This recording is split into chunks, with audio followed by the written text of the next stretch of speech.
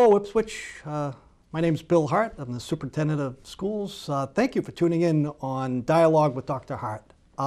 Today, we're taking another look at a topic that we looked at earlier this year, which is a program at the high school that focuses on sustainability. And sustainability is our effort as citizens to make sure that we respect and support our environment. When we spoke earlier, and I have teacher Lori LaFrance here today, and she was with us a little bit earlier, talking about this program about sustainability. And we had a group of students that were going to be going on a trip to Costa Rica for an international conference on sustainability, focused on students, so for students from around the world. And so I have Lori here because now the students and our teachers have gone on that trip, and I understand, Lori, it was a very exciting trip, right? It certainly was. Yeah. Yes, exceeds our expectations. Oh, great. It did. Tell us a little bit about the trip. Well, we were able to tour the country and view all the initiatives that Costa Rica is doing for sustainability efforts. And then we were able to go to the Global Student Leadership Conference during the last part of the trip and meet with 500 other people from all over the world who are like-minded and who were sharing our ideas with us. It was great. Now tell me a little bit, because when I heard that Costa Rica was one of the leaders in the world around sustainability projects, I have to say it was a little bit of a surprise to me that Costa Rica would be on the cutting edge of this type of work. What were some of the things that you saw that really puts Costa Rica at the center of this movement, I guess you'd call it? Sure. Well, we saw the people really engaged and appreciating the surroundings that they have. The country is beautiful, absolutely beautiful, and they understand that they want to preserve that, and they know that tourism will boost their economy, and tourism is only going to happen if their environment is stable. And so they have a big incentive to be sustainable and to maintain their rainforests and their canals, their beachfronts, so that the tourism will come.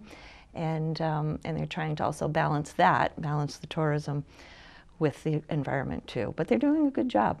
Yeah, that was kind of an interesting, this combination of philosophy and being kind of pragmatic about their environment too.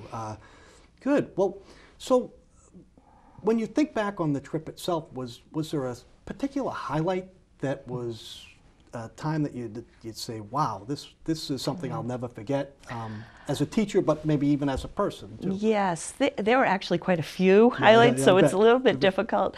When we were at the leadership conference, just watching our students engage with international students and solve the challenges that they were given. They were taught how to do design thinking, which is a process that, for example, Google uses in their design process. And they were able to actually implement that with people that they didn't know previous to this and come up with some phenomenal ideas. And I'm really excited about them bringing that back into the classroom. I can't wait to start with them and see how that goes. Well, could you tell me just a little bit more? Because a lot of times, you know, the viewing public may not know when we say design thinking. So what does that mean? And I guess what does it mean for students in this particular program, but students as a learner and students as a lifelong learner? Yes, and I can say I learned a lot myself also, not just the students. Sure, it's a process, a way of looking at things, a way of thinking, so that they identify a problem, they equate that problem with an individual who might have an issue that needs to be solved, and then putting themselves in the individual shoes, they try to come up with the best solution for that problem, and then think about how they're going to implement that, actually implement it, and then be able to describe that to the public in a way that is positive. Yeah. Well, you know, I've heard a lot from you and from Dave Dalton, the high school principal, that this was really a transformative experience Yes. for everybody involved, you know. So I love the talk about, you know, we collectively were different at the end of this experience than when Yes. we entered the experience. I know that's hard to capture, but maybe you could Well, help us understand why that was the case? I've had several of the students that went with us to Costa Rica come back to me and say that it has changed their lives. And I know that sounds corny, but they truly meant it. It has changed not only the way they're going to look at academics and career paths and so forth with design thinking, but it's also changed their international view. You know, they had their Ipswich view before this, and now they have much more of a world view. They understand perspectives of different cultures, different people, coming from, like I said, all over the world that they met, and they are able to kind of put themselves in other people's shoes, as we had said, and see where before they might have been judgmental towards them. They can see why people act the way they do, especially environmentally, sustainability-wise, and understand a lot better than they would have before. That's such a key component, I think, because a lot of us read books like The World is Flat and how technology and has given us access to really the globe in ways that we've never had that type of access before. And that really is a game changer for us as individuals, for our country. And it's something that I think this is a great launching period. You know, one of my previous positions, we actually put together trips for teachers and educators to go to, my particular situation was to China. Because we as educators have to be in that mindset too, of what the world is like today. And we may not have to deal with it as directly as our students will, but it's very much going to be part of their lives, both personally and professionally. Yeah, that's a great point. I guess the final piece I'd like to ask you is, as you went through this and reflecting on it, did it change the way you may look at teaching? Yes, yes, definitely. I've already implemented some of the ideas that I learned in the conference, and had some great positive. It's been really good. So my current students are really enjoying the way that I'm running the classroom now, and trying to take those things that I learned from the conference.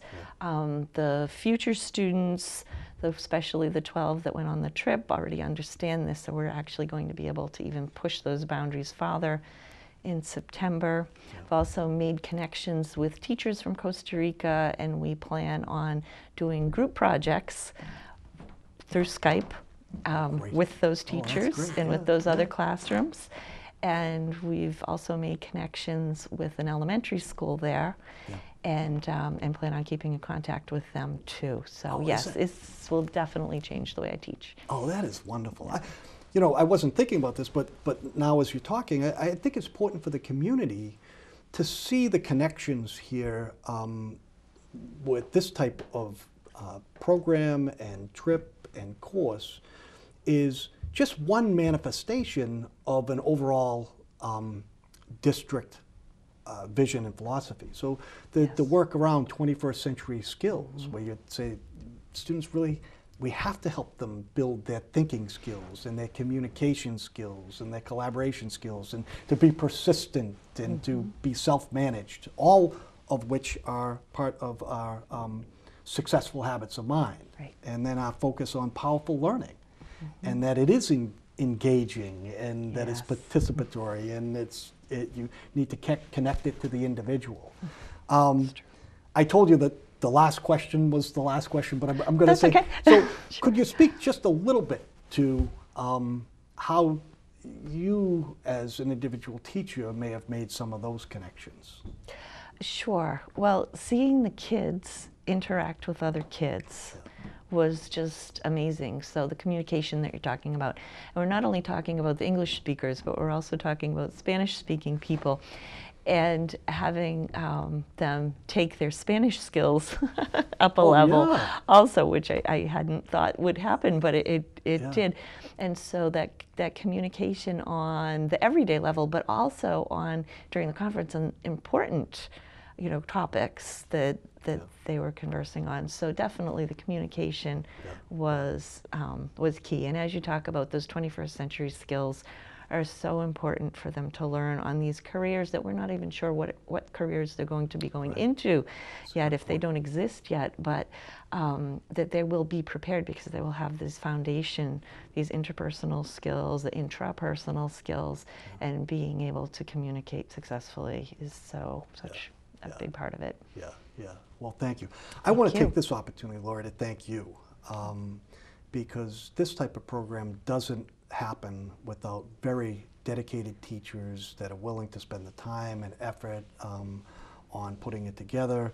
Yes, you traveled to Costa Rica, but you traveled to Costa Rica with a group of students. It wasn't a vacation, even though I know it was a wonderful experience. So just want to thank you for all the time and effort that you've put in up to this point.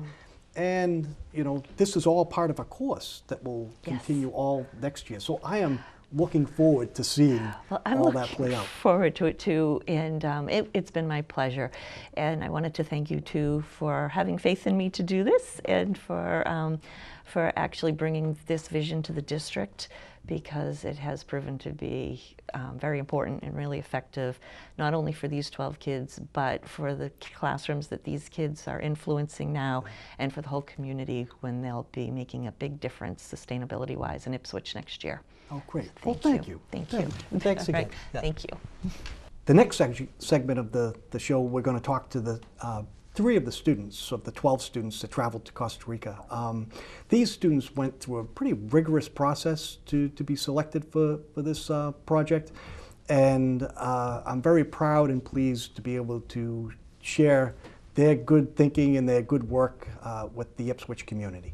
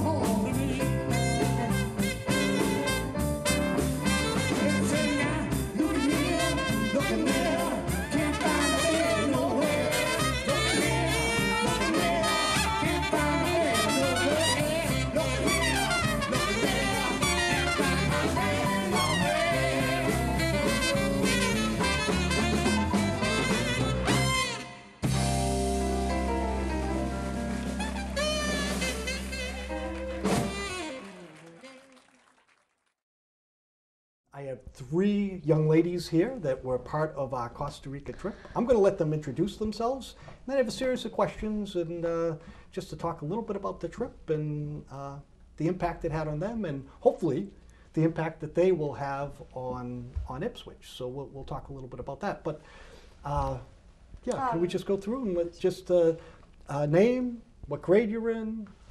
I think that should be enough for now. Okay, my name is Claire Werner, and I'm a sophomore at Ipswich High School. My name is Deirdre Flynn, and I'm a freshman at Ipswich High School. My name is Charlotte Howe, and I'm a sophomore at Ipswich High School. Great, thanks. So I want to take a broad question. The trip itself and the course that you'll participate in next year, it centers around this concept of sustainability, right? So could you help the community, because not everybody may not know what sustainability is, why it would be important, and maybe why it would be important for Ipswich. So if you have any thoughts on any of those topics, I'd be glad to hear what you have to say. Well, sustainability is like not using as many resources or like not using things so wastefully so that it doesn't impact the planet as much. Like when we were in Costa Rica, they use the term like make your carbon footprint like less, Yeah. and things like that to like help better the environment and people and stuff around you. Great. I believe like sustainability is about reducing, reusing, and recycling, just like the saying, you know. Like we just need to reduce what we use, and what we do use, we need to recycle. And it's important to reuse the things that we are using, like plastic bottles and all those things that can affect the environment in a bad way. Yeah, I mean, it seems to be spreading. I live in Newburyport, and just recently, Newburyport put in an ordinance where nobody can use plastic bags anymore.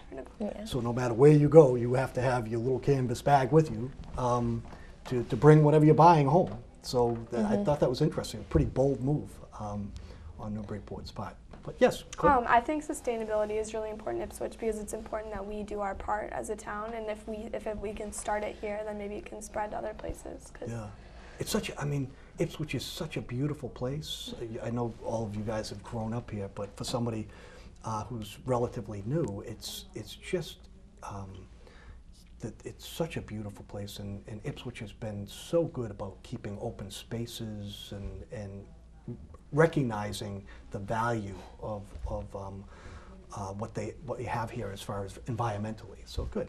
So all right. So let's talk a little bit about the trip.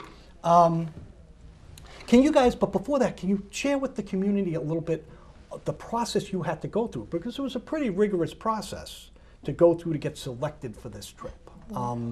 Tell us a little bit about that, and maybe a little short piece on what your proposed project was all about. So the first step for us was we had to write an essay about our project and what we would do to make Ipswich a more sustainable town. Yeah. And we submitted it to the judges, which was Mrs. LaFrance and Mr. Dalton, I think. And then if you got selected from that, you would move forward and you had to present in front of a panel of judges. Yeah. And there was an audience. That was pretty scary. I bet. I was in that audience. Yeah, you guys all did a fabulous job. But yeah, it's tough to get up in front of people like that. Yeah. Anybody?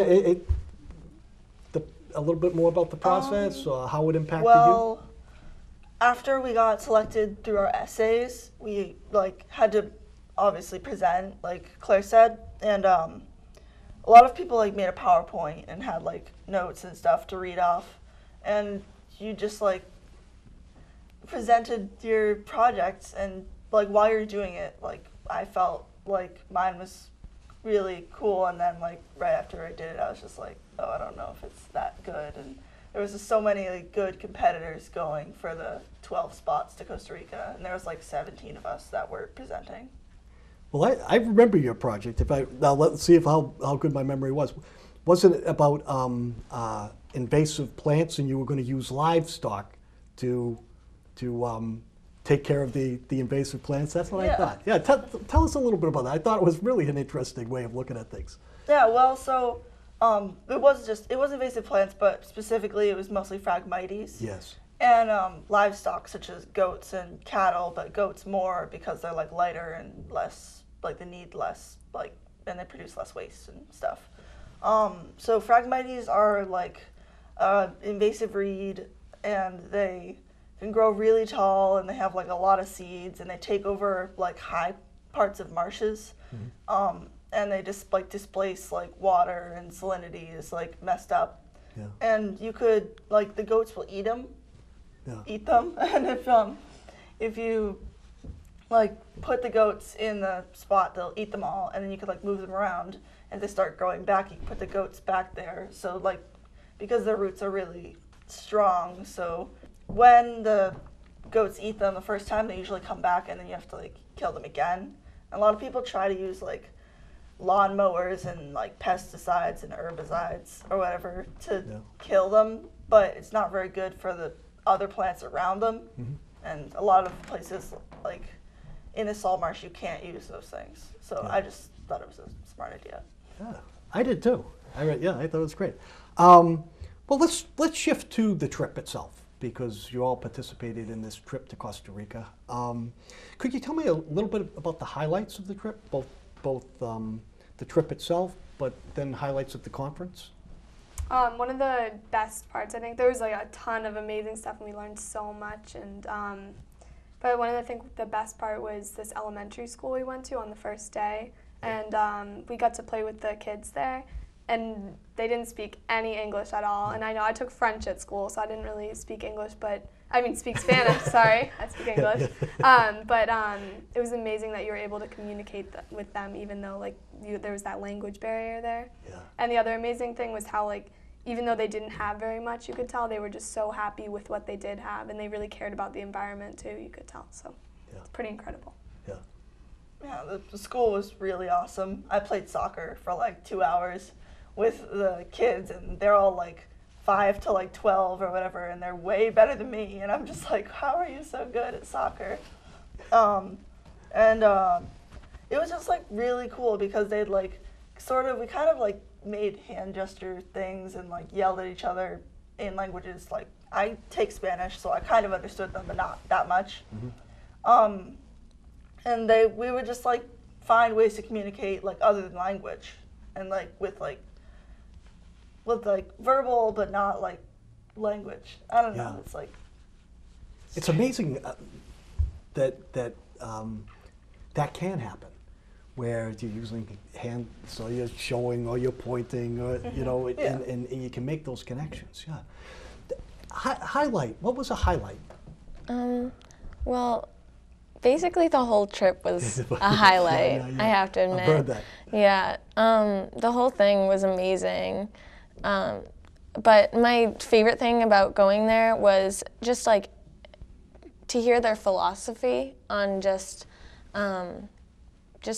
how much they love Costa Rica and how they want to preserve its beauty, and how they preserve it is by being sustainable, by reducing what they're using, and how they're trying to become carbon neutral by, I don't remember the year, but it was very close. I remember maybe it was like 2020, but which is amazing. It's right around the fact corner. that they think that they can become carbon neutral by that time. Wow.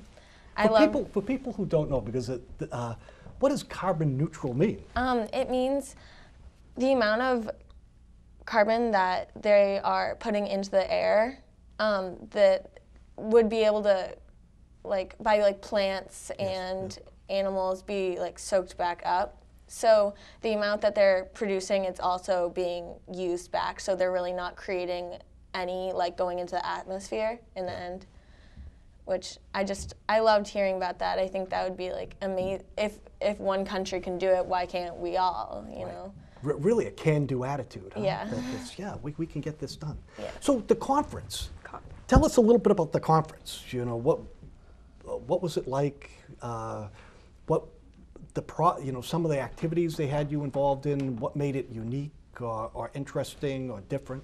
The first word I would probably use was overwhelming when we first got there, because we were thrown in with all these people that we hadn't known before. Some of them didn't, English was their second language.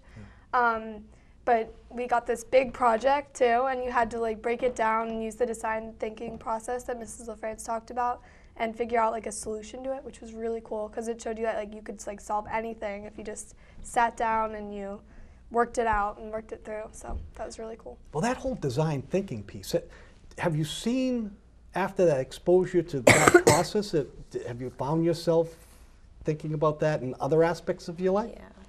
Tell me about that. I just like ever since I came back, I've been thinking about like everything that I do in a totally different way. Like I found it so much easier to solve problems in school and out of school. Like if there's like something, if I'm in a project at school, and it doesn't even have to be in a like science class, it could be any class. I'm able to like figure out the problem and ideate and just come up with a solution, which I've never been able to really do that before until this trip. And so that's made a huge impact on my school life, which I'm really happy about, which I just think that's really awesome that I was able to learn that in just this like short conference. Yeah. Well, let's stick with this for a minute, because I think it's important, going back to what we're trying to do as a whole district is, there's a lot of thinking and research out there about, teaching the education process, and that we used to focus just on whatever the content was, your math and your science and your social studies, and here's all the important things that you need to know about it and give it back to us on a test. But now we're trying to shift to, the thinking process is just as important as that, or maybe even more important. Your ability to communicate is just as important as your content, or maybe even more important, so that you can collaborate with other people. Can you guys tell me a little bit about what your thoughts on that? Are we heading in the right direction? Well, I really love that. That's what we're focusing on. In a lot of times in school, I feel like we're just doing memorization, which is not the best because you're not really learning anything from that. But if we focus on the like figuring out problems, I think that's something that we will be able to use in the future, in our jobs that we have when we're adults. Yeah. So I think that's very important that we're teaching that at our school. Good.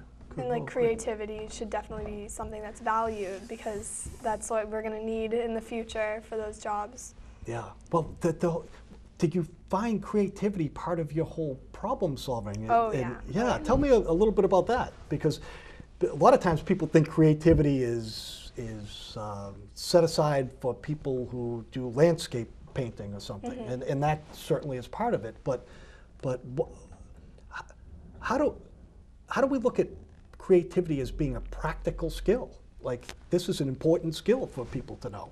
Like, if you're creative, you have a lot more openness, and you're able to solve problems more easily and with more, like, better ideas. Like, when people who are creative tend to be more successful in like their life, because they can solve problems more readily that are like to people who aren't as creative, or kind of just faced with like a wall, and they're just like, oh, well, I don't really know what to do now, and a creative person would find a way to go around the wall. Excellent. Great example, yeah. Anything else on that piece? All right, so I think we must be getting close. So I'm going to ask you guys to talk a little bit. So now you're back at school. You're going to be part of a course next year focused on sustainability. So, well, I guess one of the things, what are your thoughts around that? What are you excited about? What are you looking forward to? Well, I did my project on seafood sustainability, and so next year I'm going to try to like expand on that. And one of the really cool things was that at the conference I met there was this woman who was talking who lived in Costa Rica, and she did, her job was to try to work with fishermen to see if they could make like their seafood and their fishing more sustainable to our ocean. Okay. So that like inspired me a lot, and I'm going to take those ideas that she gave me back next year for the course, so I can expand on that. Great. How about you girls? Well, for my project, I focused on like reducing, and so what I decided to do for my project was to try to convince people to change the font that they're using when they're typing up documents on their computer. And I figured out that if you use this font, it's called Garamond, it reduces the amount of ink you're using by 20%, which is like a huge reduction. Yeah. And so when I was first coming up with this idea, I was like, oh, I don't really know how to get people to like agree with me and be able to actually use this in their life. But after the conference, because of all the stuff that I've learned, I've come back and I'm like, I have a new attitude about it, and I really believe that I can, during this class, figure out how to get people to reduce the amount of ink they're using when they're typing, and I just have a whole new way of thinking about it, which is, it's really cool to me. I don't know, the fact that I feel that way now. Yeah, it's exciting. Again, this whole can-do piece that, and it's going to take persistence on everybody's part, because to try to convince people to change their practice is always a difficult thing to do. But I think it was so it's really interesting projects each one of you had. The project of how practical is that? Cutting down on ink by 20% just by changing your fonts. Yeah. And so I'm sure that changes, the whole as you're trying to dispose of the ink cartridges and all of that residual impact on the environment, et cetera, was something that people are using every single day. Yeah. And it really doesn't change what they do, but it has a big impact. Yeah, that's great. All right, so I guess I'm going to give you an opportunity to just have some wrap-up thoughts, either about the trip, about next year, maybe about education as a whole. If you want to use this opportunity to give me any advice as your superintendent, I'm absolutely here, willing and anxious to hear your thoughts. So yeah, any wrap-up thoughts? Well, doing the more hands-on things in classrooms other than just writing or listening to someone speak is a lot more helpful to the students, and it makes them remember stuff better and understand it more clearly because they have done it themselves and not just watch somebody else do it. Yeah. So that's a really smart implement in education. Yeah, thank you. Well, I believe that the world is always changing, and I'm very proud of our school because I feel along with how the world is changing, we are also changing with it. And in school we have we're on this way to change over from just the memorization to really focusing on how to solve different problems in when we have projects and stuff. So I think that's really just one of the main things that I'm getting out of this is that we're really focusing more on the future instead of just learning how to learn in school. I feel that's what we do a lot. But I'm really getting things that I will use in the future out of school, which that's really what I feel. Oh, thank you. Yeah. I agree with what Charlotte was saying. That I think it's really great that our school is keeping up with the environmental, how important environment is, and I feel this conference and the trip has given me confidence, that I can take a leadership position in this issue of sustainability in our town, and I really think we can make a difference. Well, you know what?